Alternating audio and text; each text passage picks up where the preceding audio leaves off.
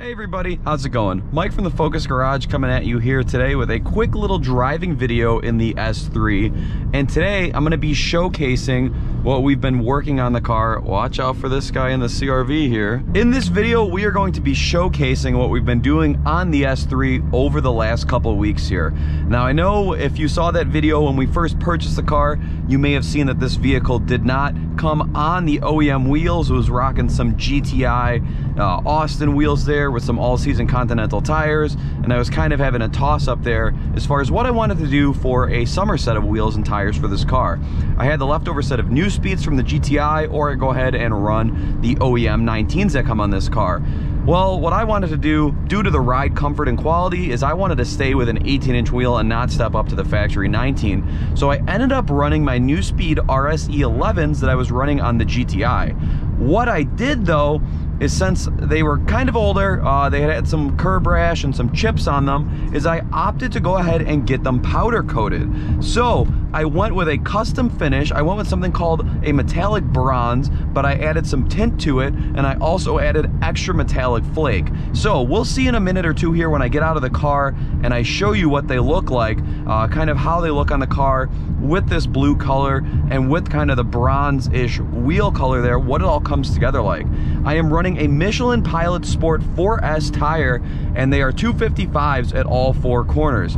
For those of you MQB kind of wheel spec snobs, it is a 18 by 8.5 inch wheel that I'm running at all four corners with an ET45, but I am running a 10 mil spacer in the rear to kind of go for that flush slash slight poke fitment there. I wanted it to look wide but not poke out past the fenders. It's about as aggressive as you can get for a wheel size here without it poking out past the fenders or having to worry about anything rubbing or crunching when you drive or anything like that. So we've got the 255 squared with some, you know, nice, I think, flush fitment. Something I was worried about was the car looking like it's kind of skyjacking, you know, like it's sitting too high or anything like that, you know, with that more aggressive wheel fitment.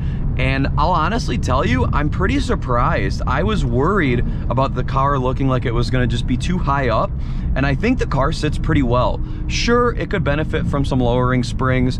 We've got about a 2 to a 3 finger gap at all four corners, but it's not as bad as I expected it to look. So we're gonna kind of pull off here into this little forest reserve, head back, and I'll show you guys kind of what it looks like. So here's what I wanted to show you guys, is what the car looked like, kind of the height that it's at now on these wheels.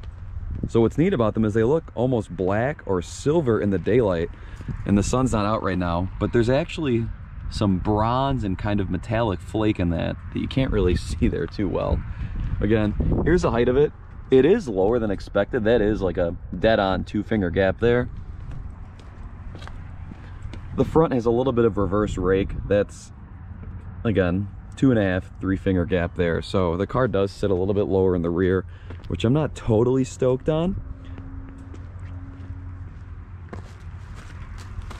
But here's that fitment I was talking about. So you can see with the rear fender there, it's very close to being flush. And it's nice and wide looking.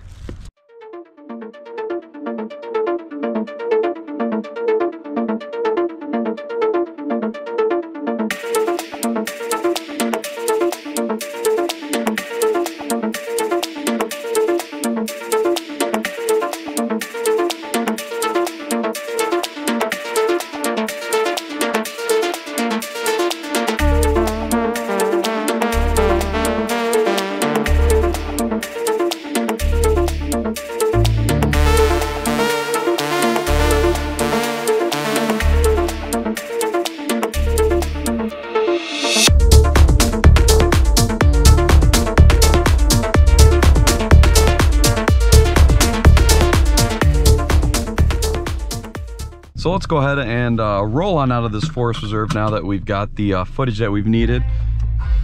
Definitely don't want that radio on there, because not trying to get hit with a copyright strike. Not about that life, even though we got some solid music playing there, but let's go for a little drive around here, just while we've got a moment here.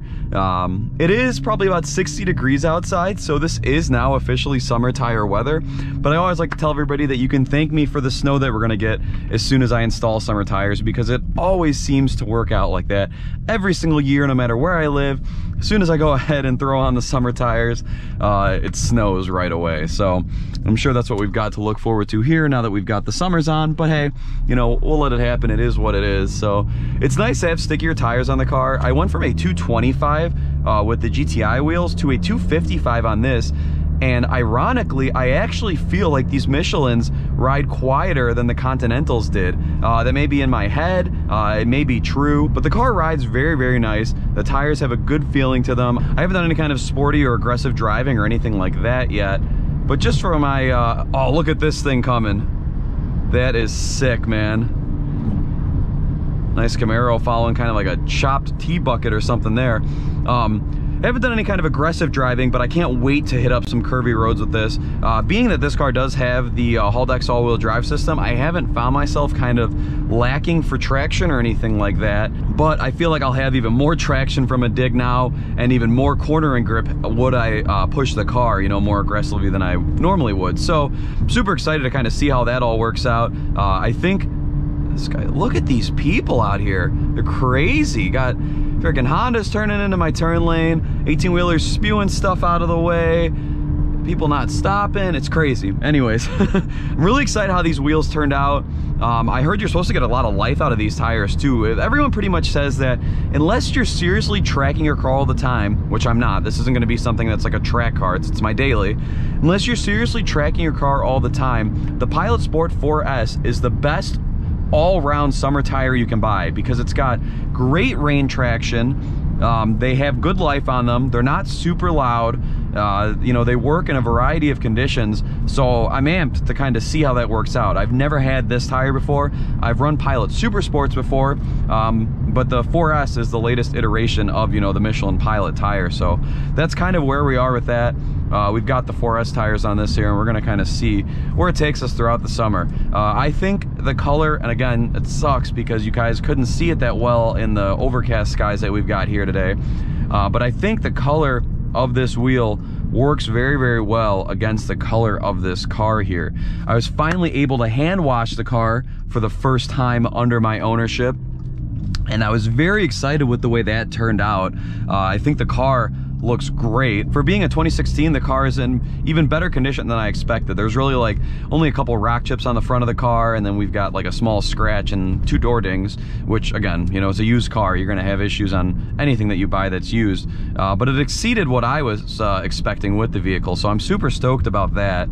And it was my first chance to hand wash the car. You know, you don't really know the true condition of a car until you can, you know, go ahead, hand wash it, see it in the daylight, you know, without the road salt on it and everything like that. So it's finally starting to feel like mine, you know. We've got the road grime off of it. We've got my own selection of wheel and tire on it. You know, it's nice and cleaned up. We got the interior looking pretty good here. Got my little phone mount, as you may have seen in a recent video there, mounted. The access port wire tucked how I like it. Everything's coming along, and it's funny, it's, again, only 60 degrees, but I'm already starting to realize how badly this car is going to need an intercooler. I don't know if you can see it here through the camera, but my intake air temps are currently 79 degrees as I'm slowly cruising through this little downtown area here. So with charge temps being that high and it's not even hot outside yet, I can't imagine how bad they're gonna be if I start ripping on the car when it's, you know, 80, 90, 100 degrees the way it gets here in the summer. I'm sure the car is gonna be pulling insane amounts of power once we get to that level there. So an intercooler is probably in the car's near future. Another neat thing that I want to try and do with this car is throw a mic setup under the hood, maybe even with a GoPro, to hear the turbo noises, just because I was finally able to drive around with the car with the windows down for the first time not too long ago. And I was thoroughly shocked with how much boost noise that this car makes. As you may or may not have already seen, a turbo inlet pipe and a full 034 Motorsports intake and a turbo muffler delete. So this thing, under full tilt, makes a lot of boost noises, but due to the resonator delete and the downpipe and the mount inserts that I've got, you don't really get any of that inside the car at all. So I was driving around not hearing any turbo And I rolled down the window, and you get a nice sensation of, you know, whoosh noises and intake, and even a little bit of like partial throttle, you know, blow off valve noises, and it's awesome. So that was super cool. I kind of want to share that with you guys here. At this light here, we'll go ahead and we'll give it a little bit of a gingerly acceleration. It is surprising to me though to hear how different this car sounds from my GTI, considering they're very, very similar engines. I don't know if it's the exhaust setup that makes that much of a difference with this particular car versus my GTI, or if it's the turbo or something like that. But this is kind of like a more raspy noise versus what my GTI sounded like. And I don't really know what to attribute that to.